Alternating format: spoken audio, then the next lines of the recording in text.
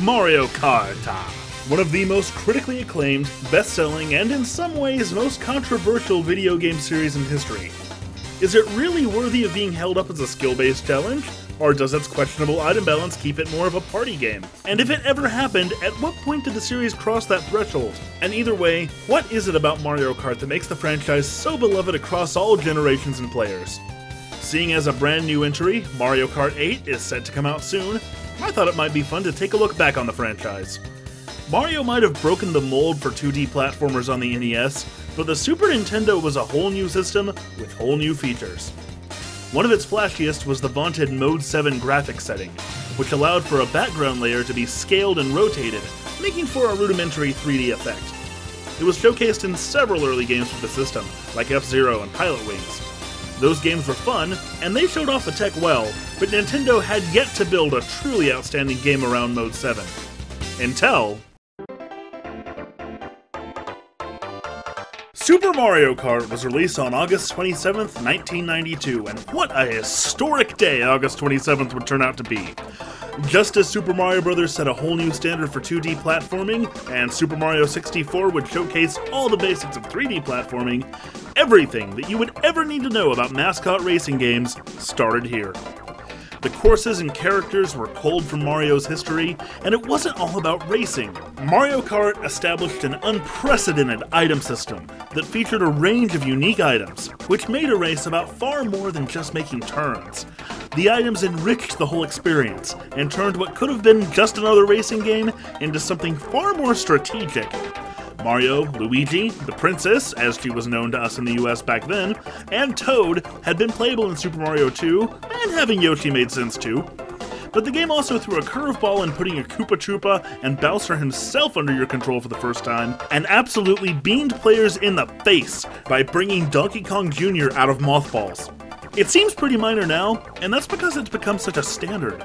But having a playable cast of heroes and villains alike had never been done before. Why? Because it had never needed to be done before. I said a minute ago that Mario Kart kicked off the mascot kart racer, and that's true, but when you think about it, Super Mario Kart also set the formula for what has become the bulk of the plumber's output. The Mario Sports, Mario Parties, and even Super Smash Bros. All owe their existence to Super Mario Kart. So we've established that not only was Super Mario Kart an outstanding game at the time, but that its influence still echoes today. For that, it should never be forgotten, and nothing I can say could possibly take anything away from it. But how does it hold up today? Super Mario Kart is superannuated. Ah, look at that! I've triggered Geek Words, the Geek Critique's inexplicable vocabulary segment. See, this is the stuff that I can only get away with now that Kalen's dead. Okay, superannuated means obsolete through age or new technological or intellectual developments. For video games specifically, I think it comes in two formats. The first is when some newer game in a series makes an older one seem outdated in comparison, which is actually a fairly common occurrence in the industry.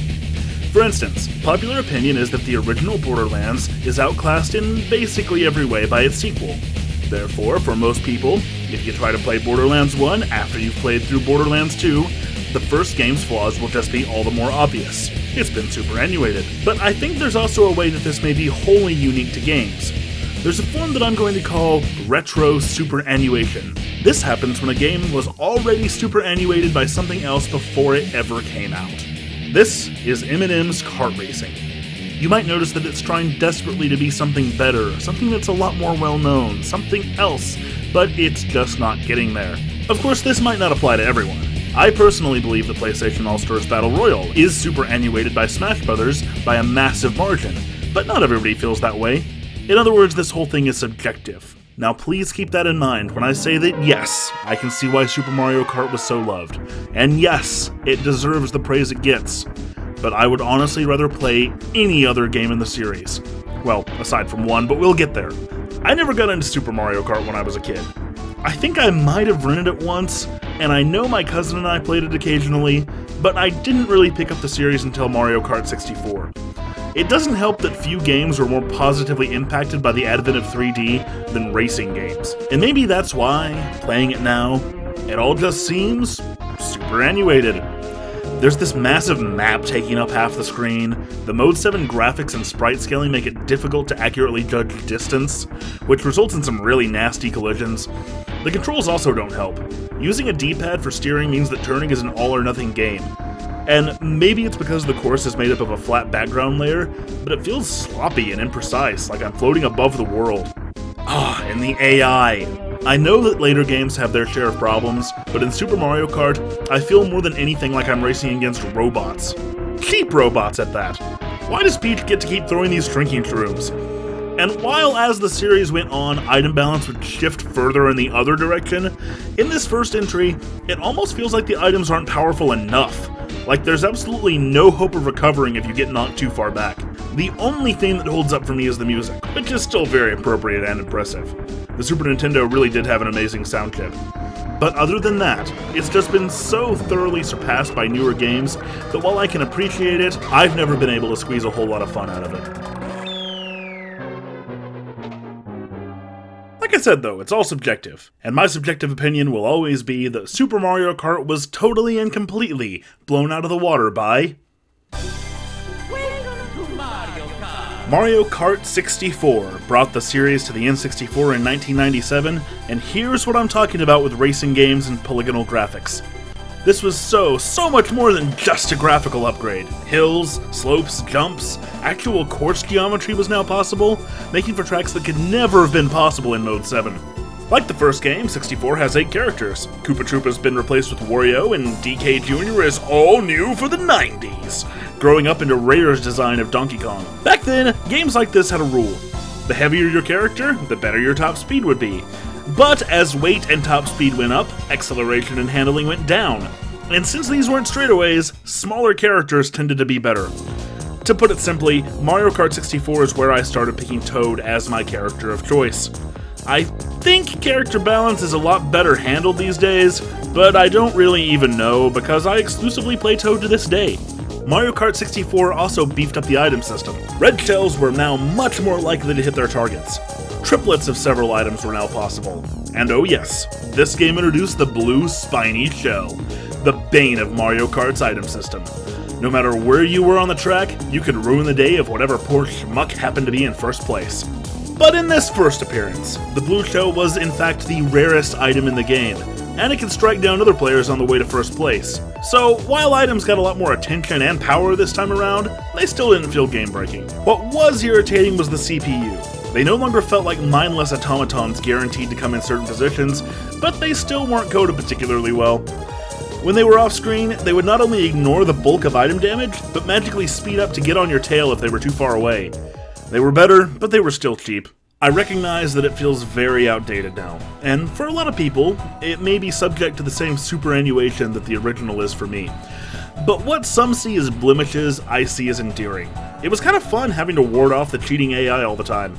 I love the ridiculous glitchy shortcuts you can try. I even, dare I say it, love Toad's voice. With the game coming out so close to the N64's launch, Mario Kart would lie dormant for over 4 years. It wouldn't be seen again until the franchise's 9-year anniversary on August 27, 2001, when Mario Kart Super Circuit came out for the Game Boy Advance. This game is basically what would happen if Super Mario Kart and Mario Kart 64 had a baby. Don't think too hard about that. It featured the roster, graphical style, and item selection of 64, along with the Mode 7 style courses and gameplay that feels like an upgrade to Super Mario Kart's. It also introduced something that would become a cornerstone of Mario Kart's appeal: retro courses. Every single track from Super Mario Kart was unlockable in Super Circuit. And as awesome as that is, I feel like they really just served to highlight how much better the track design has become. You know, I never really got into Super Circuit back in the day. The biggest reason was probably that I could barely see it. The game came out in the heyday of the original GBA model, and that, combined with its similarity to the Super NES original, kept me from putting much time into it. But when I picked it up again in anticipation of this video, I was really struck by how solid the game is and how much fun I was having. Having longer, more detailed tracks and better items really does make a huge difference, and this is the best the AI had ever been to this point. It's not just a great portable game, it's a great game, period. Back then though, I couldn't wait to play a brand new Mario Kart game on Nintendo's new system, the GameCube. Was my anticipation justified?